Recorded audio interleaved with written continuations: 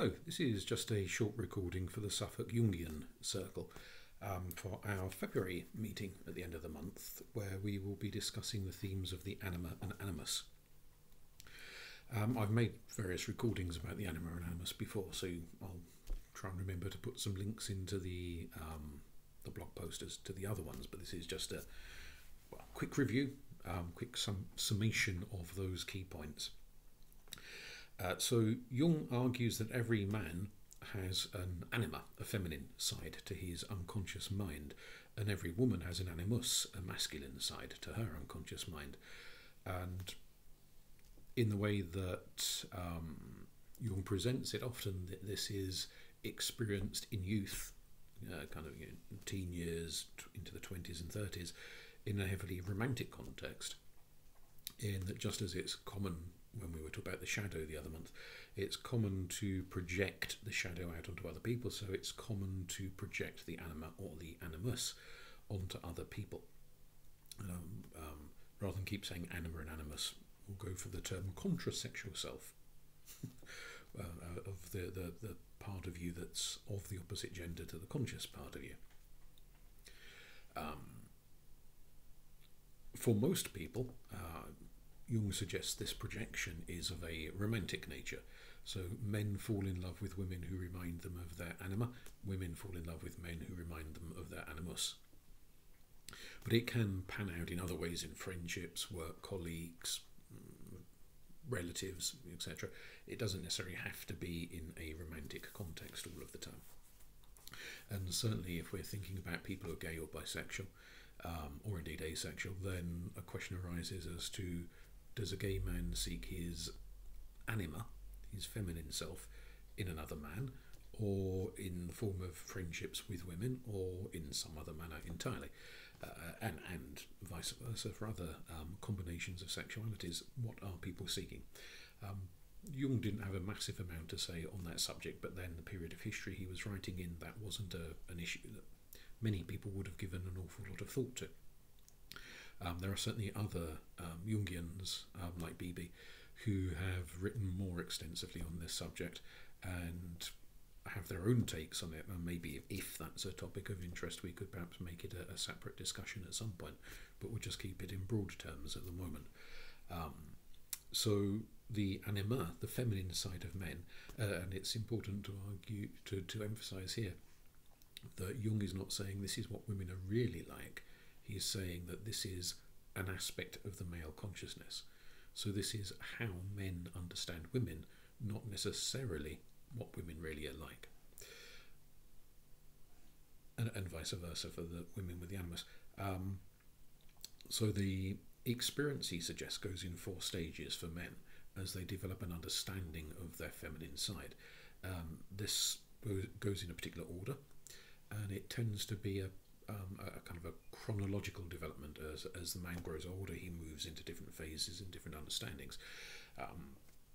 Presumably some men will get to some phases quicker or slower than other men will, as in any kind of milestone thing. There will be various speeds of movement, but it starts with what he refers to, Jung, as the Eve aspect, and he's using figures from a mixture of mythologies here. So Eve, as in Adam and Eve, is the primal female, and it's not wholly a mother figure, but primarily a mother figure. So the male psyche who is in the Eve stage is very, very dependent on a woman, which is why it often does pan out to be very much a mother figure looking after the child when the child is vulnerable. So even as the boy grows older and is no longer as physically vulnerable, physically dependent as a toddler is, nonetheless for some there may be a psychological dependence on a feminine presence, onto which the Eve self, this nurturing, all-caring self, is projected. Ultimately it's the man's ability to look after himself as he becomes older and mature and becomes independent in the world. If it develops, if it becomes an integrated part of him, he integrates the capacity to look after himself. Obviously some men, perhaps quite a lot of them, don't necessarily integrate, at least they don't do it quickly. I mean, maybe eventually they integrate, but for a period of time they haven't integrated, and so they may be very reliant on somebody else, a woman, girlfriend, wife, whoever, to look after them, to take on a sort of motherly domestic role, cooking and cleaning and making sure they've washed their socks or whatever, doing all the things that are needed to do in life because they've not learnt to do it for themselves. And I'm sure there's strong cultural elements there in some parts of the world, some periods of history. Men have eschewed any kind of domestic responsibility and put that entirely onto women, which obviously if the man lives alone, his wife has died or whatever, can become problematic and leave them quite sort of vulnerable and requiring a crutch that's no longer there to support them. So it is important that an individual develop that integration, not only at the emotional level, but also at just the practical level of physically looking after themselves. Then it moves into the phase of Helen, and Jung relates that to Helen of Troy, which he says is the sort of the worldly woman, the woman who's no longer thought of as just mumsy, this nurturing force, but is perceived as much more a woman of the world. And for a lot of men, that will be the phase when they start getting romantically, sexually interested in women, and are looking to women outside their family circle. So earlier on, the Eve role is mother, aunt, grandmother, sister, the kind of blood relatives. Helen is the interest in women in the wider world, the bigger world, the world outside the home. And he does associate it with worldly success. Obviously, Helen of Troy being a queen, ruler of a kingdom. In Jung's lifetime, obviously, the suffragette movement had led to more women taking on professionals. I mean, working class women have always had to work, usually in a very heavy-duty, low-paid drudge-type jobs. But a big impact of the suffragette movement was to enable middle-class women to work in better-paying jobs than working-class women had. And so there was that move in Jung's own lifetime towards female independence and professional women, working women, in better-paid jobs with financial independence rather than just kind of, scraping an existence in working-class, badly-paid jobs. After Jung's death, that becomes more so and more so with every decade that passes, and so the worldliness for a man in the 21st century is more pronounced than it would have been for a man in the early part of the 20th century in Jung's lifetime. That notion of the woman as a representative of the world, and how he relates to women outside his immediate family circle. For some, it's primarily a romantic attachment, that this woman as lover or as mistress, as girlfriend, eventually woman as wife. So it's the sort of sexual allure, the charm of the woman that is taking precedence there. And in terms of it reflecting part of his own psyche, I think it would be not unreasonable to suggest that in most cultures there's an expectation that women will kind of beautify themselves, they get their hair done and their makeup and nice clothes, and the woman takes on a role of emphasising her glamour, her attraction. Some cultures, of course, men do exactly the same, but certainly European culture, for a period of time, less so. And the expectation was the woman would be the glamorous one and the man would chase after her. There wasn't much of an expectation of the man being the glamorous one and the woman chasing after him, necessarily. But as certainly we move into the later part of the 20th century, there's gradually more and more emphasis on men taking care of their appearance, getting groomed, looking nice, dressing nice, smelling nice, aftershaves and whatnot. That, you could say, is the gradual integration of the Helen aspect of the Anima, of men taking on board that glamorous role, for lack of a better word, of wanting to be nice and look nice and be alluring and attractive for a female partner, or a male partner, as the case may be.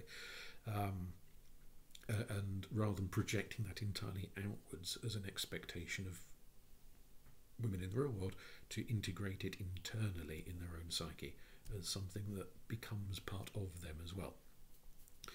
The third aspect is Mary, as in the Virgin Mary in Christianity, the woman of virtue.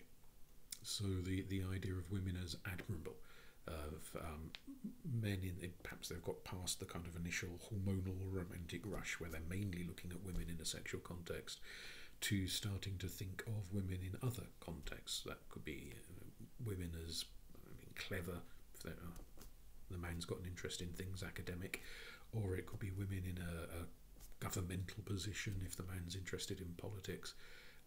Could be women as creative if the man's interested in art, music, literature, etc. So he's looking at women less as sexualized objects and more in terms of their accomplishments. So that's the Mary phase, the idea of the woman as virtuous. And in terms of integrating that bit of his psyche into the rest of himself, that is perhaps something that we could maybe go into more depth on in the discussion, but it's kind of picking up on the need for himself to be a person of virtue, to not just earn money and run around doing stuff of a kind of worldly nature, but to have admirable qualities, admirable virtues that go beyond his financial earning power. Not that that's quite an admirable thing in itself, being able to look after your family and put food on the table. There's nothing that is admirable in and of itself, but it's looking at other virtues beyond that.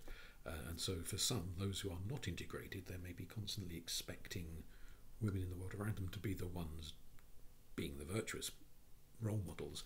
As it integrates, the man himself starts to want to become virtuous and admirable and somebody to look up to in these other capacities. The final stage is Sophia, again, the sort of Christian Jewish element there. Sophia, the embodiment of wisdom, the power of wisdom, and the feminine face of wisdom, a bit like the Shekinah in Judaism, this feminine force. That's usually the phase by which most men have achieved balance and integration between their male self and their female self there, and the anima has become integrated into the main psyche, rather than being a separate cut-off thing. It can be thought of as the wise old woman, the sort of grandmotherly figure, but it's more the notion that women have a great understanding of life and the world and relationships and understanding of human nature and the inner psyche, and that wisdom being integrated into the man himself. So he doesn't just rely on his wife to explain why the kids are upset, or whatever kind of a human emotional drama is playing out in the world around them. He himself learns to understand what's going on, learns to read other people, learns to read himself, rather than relying on a woman to be almost like a kind of spokesperson of the emotional life, to explain things to him and deal with problems and sort of, so-and-so's upset, right, you go and sort it out, I'll just go and put up a shelf. He starts to integrate that capacity of insight and understanding and sensitivity into himself, rather than projecting it entirely outwards. The animus in women, again, is also broken down into 4 phases, which Jung links to various figures, only one of which is from the sort of religious context. The other 3 are from, the human world, the historical world, and the world of fiction. I find it a little annoying because I quite like organised patterns. If one thing is in a set of 3 mythological religious figures, I think the other one should be in 4. I think the other one should be in a set of 4 mythological religious figures. It should be balanced, but he doesn't do that for whatever reason. So these 4 phases, and again they go in an order, a chronological order. As the woman gets older, she sort of moves on to the next phase and the next phase. And again, not all women will achieve the movement at the same age. Some will do it older, some will do it younger, so forth. But the 4 phases, the man of action, which Jung associates with the image of Tarzan, this sort of dynamic, kind of muscle-bound hero swinging on vines through the jungle and wrestling lions and things like that. The man of action. So for the young woman, the girl really, prepubertal, the father figure, brothers, uncles, possibly grandfathers, are seen as dynamic and engaging. Again, maybe if we think about the period of history in which Jung was growing up and articulating his ideas, nice young ladies were discouraged from climbing up trees and swinging on ropes. It was seen as a more boyish thing to do, and so we could see this as perhaps reflecting a little bit of the cultural period in which that sort of physical activity, running, jumping, climbing, leaping, falling out of trees, bashing each other up, that was seen as a more boyish thing. And so maybe the assumption was that girls wouldn't so much be doing all that stuff themselves as watching their brothers and their dads and whoever else doing it, and kind of therefore projecting their own capacity for action outwards onto the men around them. But it is ultimately within the girl, and so as she integrates, she takes on board her physical potential, whether it's climbing up a tree or riding a horse or taking part in an athletic contest or whatever it is, that she too can be physically dynamic and engaging, and what it boils down to is having an impact on the world around, engaging in the world. Like Tarzan wrestling the lion, it's facing up to the challenges and the threats of the world, whatever they may be, and seizing it and wrestling it into submission. So her capacity to be a woman of action rather than just reliant on men coming in and doing it for her. What's her chops? Colette Dowling. Was it Dowling? I think it was Dowling. Who the author who wrote the Cinderella Complex, going back a few decades now, she makes the argument that stories like the Cinderella fairy story, where obviously the first part of the story, Cinderella's got this grotty life with her awful stepmother and stepsisters, and they use her as a drudge, and eventually the handsome prince comes along and rescues her. There's kind of a handsome prince thing going on here between the first and the second phases of the Animus, in that a woman who entirely projects outwards could say, my life is awful, it's crap in some way, but I can't do anything about it. I've got to wait for the right man, tall, dark and handsome, to come along and sort my life out for me. And Dowling makes the argument that cultures, well, certainly at that point in time, going back a few decades now, heavily encouraged female passivity, with this notion that when all women have problems in their lives, just as all men do, that a woman with problems in her life should sit back and wait for a man to sort it out, rather than her taking the bull by the horns and sorting it out herself. Integration is the process of saying, right, I'm not going to wait, I'm going to sort it myself. I know what to do, I'll go and do it. Boom, done. So the second phase is the romantic phase, which Jung at one point talks about the idea of Byron, Lord Byron, the poet, mad, bad and dangerous to know. There's this sort of wild, alluring Heathcliff figure who's a bit dangerous and a bit rare, and that the bad boy, that's half the appeal of him, that he's this rather dangerous force that can be exciting and dynamic, but equally a dangerous force is potentially dangerous, could hurt the woman, harm her in some way. But that's part of the allure, part of the charm.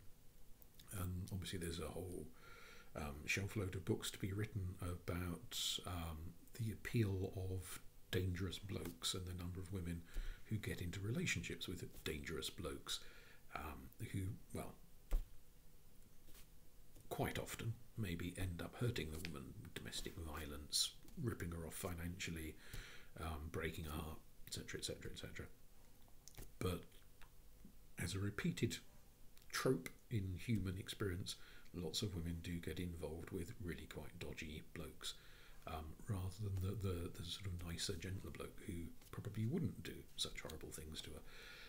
Why? And that you could kind of link into Jungian ideas of the projected archetype, looking for that element of danger and wildness and fierceness and growing independence and the movement outside the family, outside the bloodline, into the men of the world, as it were, men who can engage in the world and have an impact on the world.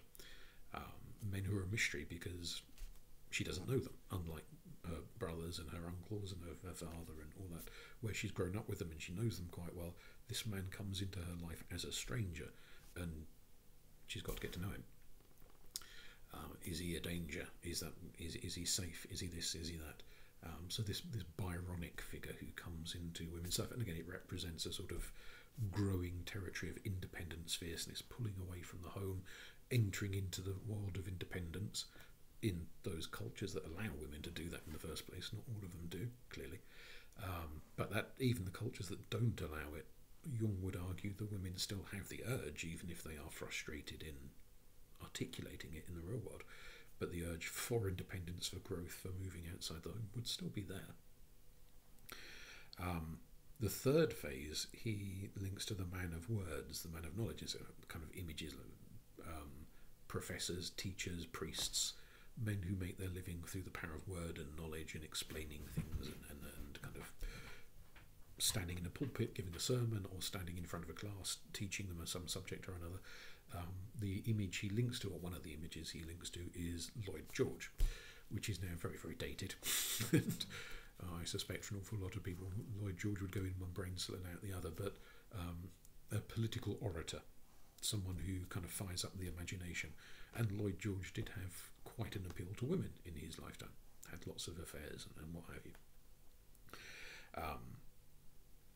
But this is the power of logos, the power of rationality, and he contrasts the logos of the animus with eros, the anima. So even though eros in Greek myth is depicted as a male force, he links it to the feminine anima. And eros is the desire to relate, to pull things together, to desire, just not only desire in the sexual sense, but any kind of emotional pulling and yearning where two forces come together. It's eros is the power that binds the universe together. Logos, you could argue, kind of dissects the universe to an extent, in that it breaks things down, it analyses them dispassionately, it sees the moving parts and how they fit together, and it has rationality about it. So the inner life of the woman is the rational life, the inner life of the man is the emotive life of eros, of desire. Which brings us, finish talking about the Lloyd George phase first, that growing sense of men, and again, historical context, Jung's lifetime, the vast majority of writers and authors and academics and what have you were men at that point in history. So the idea of men as the purveyors of knowledge of the big wide world. Now obviously these days there's way more female authors and researchers and lecturers and scientists and whatnot than in Jung's lifetime. So perhaps this doesn't pan out quite so well as a translation into modern contexts, but the sense that this is representing the capacity of the woman's psyche to want to analyse the world around and break it down and understand it and learn about it and transmit that knowledge to others through the power of the word, whether that's the spoken word or the written word or whatever, that the word is carried out to other people. The final phase that Jung talks about, he links to Hermes, and talks about the man of spirit. Hermes as a Greek god can be understood in all sorts of contexts here, some of which are not really what Jung is thinking about. So he's only thinking about Hermes in a very specific role, rather than Hermes as this very developed, very rounded figure. But Hermes is associated partly with magic, Hermes Trismegistus, Hermes the thrice great, as this kind of Merlin figure, wizard figure, who's got spiritual powers and understanding and profound insight that goes beyond the intellectual. So the man of words, the Lloyd George phase, is the intellectual phase. The Hermes phase is this profoundly spiritual phase of insight and understanding and the ability to transform the world and transform yourself in a very magical sort of a way. And again, just as Sophia, the woman of wisdom, is the bit in which almost all men have integrated their anima into their conscious self, so the Hermes phase is the bit when most women have integrated the animus into their conscious self. It's a phase of balance, where that sort of wizard-like role becomes part of their psyche. The Dumbledore bit is integrated there.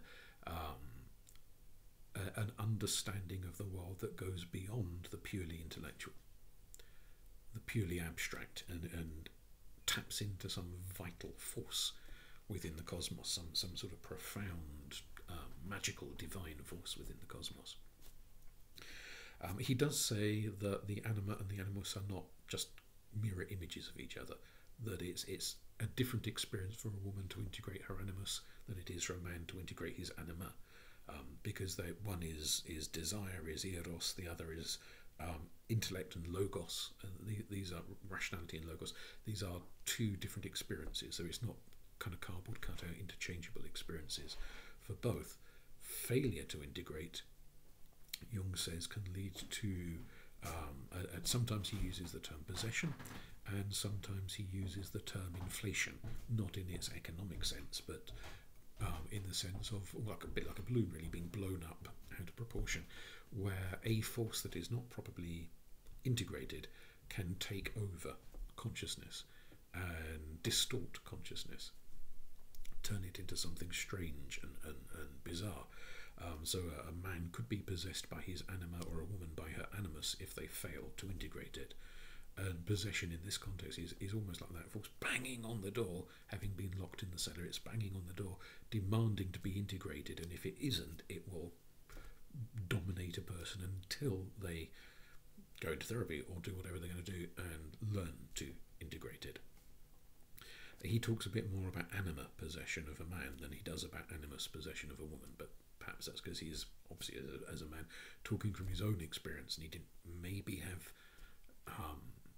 sufficient experience of women possessed by animus to give an equal amount of coverage to that sense, but it would manifest in a negative way. So when he does talk about men who are anima dominated, he says they often have this really tough guy image, domineering, forceful, macho, storming through the world, and everything feminine in them has been repressed from consciousness, shoved down into the darkness of the unconscious.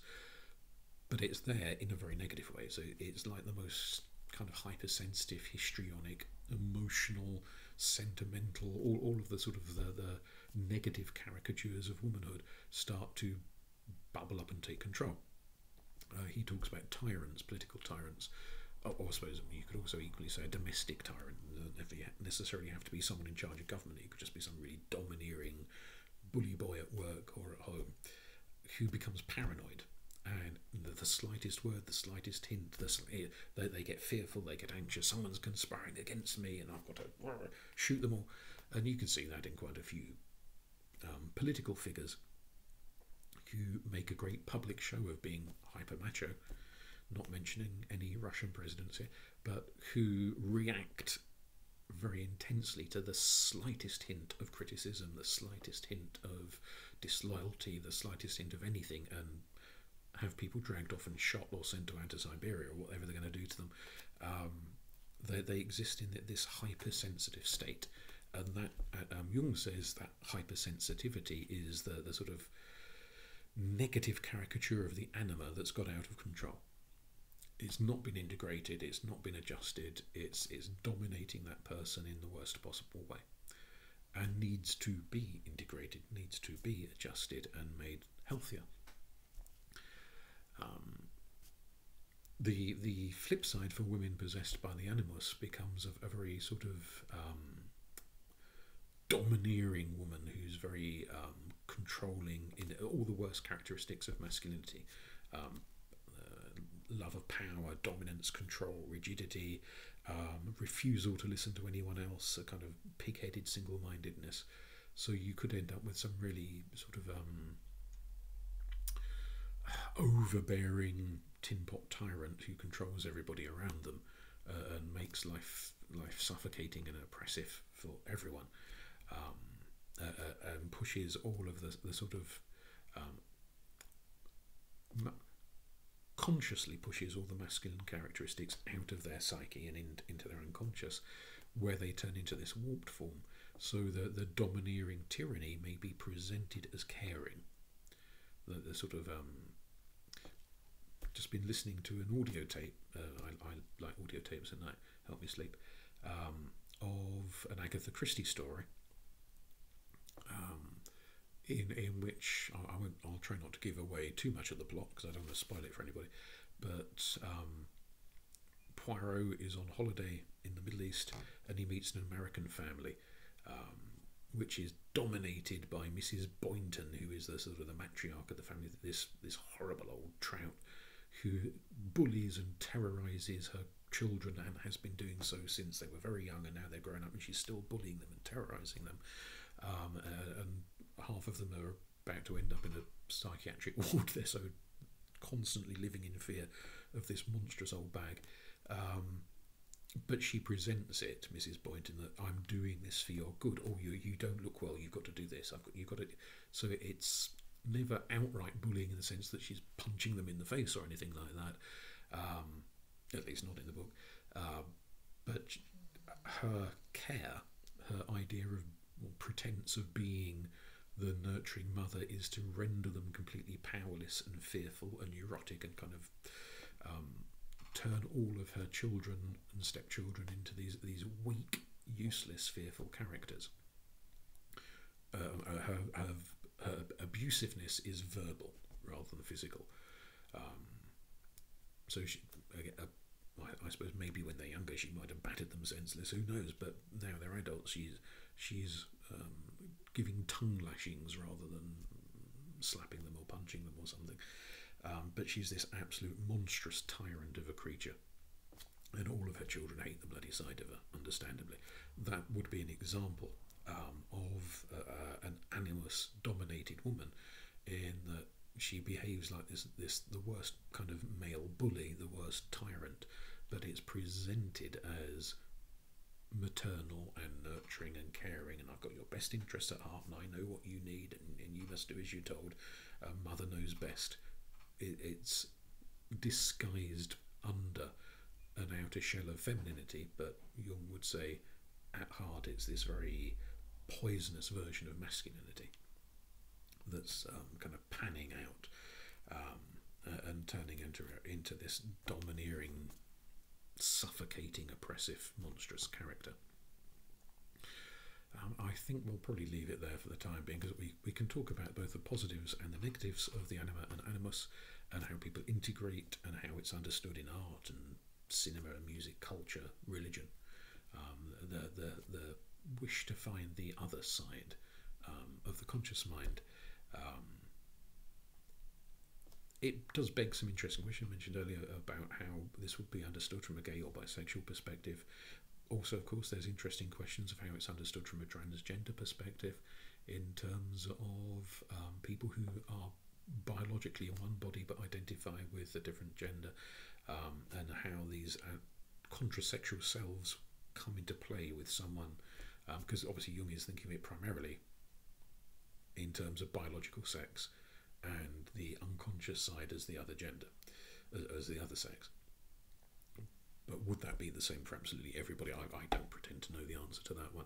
I'm not even aware of anyone who's specifically written on the subject, although I'm sure there must be by now somebody from a Jungian perspective writing on the topic. But it would be an interesting one to consider, either when we meet at the end of the month, or it could be put forward as a topic for another day to go into in a bit more detail. But it raises some interesting questions, and this phase, just to finish up on, the shadow side, which we talked about the other month, is the nigredo. That's the term he uses from medieval alchemy, the descent into darkness, the blackening, which is essentially what nigredo means. This phase, he says, is the next one on. So after you've tackled your shadow, you then move on to tackle your anima or animus, and he refers to this as the albedo phase, which again comes from medieval alchemy. Albedo is the whitening phase. So after the blackening comes the whitening, and he says this is a harder thing to do than tackling the shadow. Not that tackling the shadow is easy, but it's stage one. Once you complete stage one, you go on to stage two, which is addressing the masculine and feminine within. There may be people who try to skip from one phase to the next. He suggests that would lead to problems, because if you haven't properly integrated one thing and you just rush straight on to focusing on gender stuff before you've addressed the shadow self, then it's like trying to run before you've even learned to walk. You're going to have problems. So that is an interesting notion in and of itself, that these things have to be done in phases. And of course the implication is that you would be older, because you'd spend a few years doing the shadow stuff, quite a few years doing the shadow stuff. So by the time you were psychologically in the right phase of mind to address the albedo, the contrasexual self, you would be that much older. So you wouldn't, I'm not going to put a specific age on this, but you certainly wouldn't be a teenager addressing these issues. You would be maybe 20s, late 20s, 30s perhaps, by the time you started being in a mental position where you could address these issues before you go on to the next phase, the citrinitas, of addressing the inner sage, the wise old man, wise old woman, which is another topic we can think about in a future month. But I'll leave it there, and be interesting to see the discussion. And of course, if anyone else is finding it useful to listen to these, even if you're not in Suffolk, do feel free to leave some comments, responses, what you agree with, what you disagree with, how you've got experience of applying these notions in your own life, or if you're a therapist with clients, that sort of thing. Be quite interesting. Thank you.